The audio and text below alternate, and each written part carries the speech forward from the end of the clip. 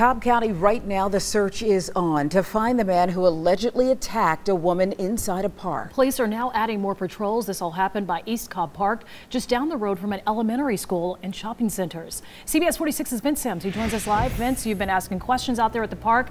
Give us more details about the attack. All right, we're live right now here in East Cobb Park, and it's connected to Fuller's Park through a trail system, and it's on that trail where the woman says that this man attacked her. But she also says she saw him again later in this park checking out children.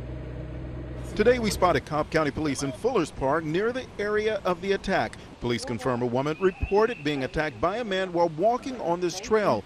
People in the park are shocked to hear the news. It scares me because I come here a lot, even with my nieces. Very sorry to hear that. This has always been a friendly place. I have not heard of anything like that before. According to police, the woman passed a man on the trail who then came up behind her, grabbed her neck, and tried to kiss her. She says she started punching him to get him off and ran to call 911. She did good. More power to her.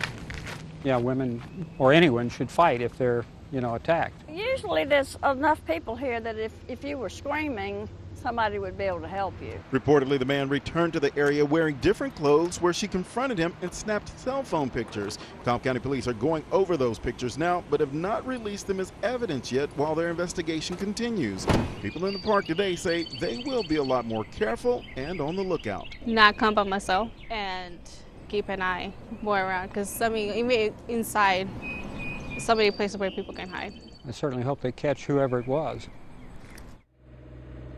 I did check with the police, and they do have some of those cell phone pictures, but they tell me they're not ready to make them public just yet, as they are still continuing to investigate these claims. Reporting live in East Cobb, I'm Vince Sims, CBS 46 News.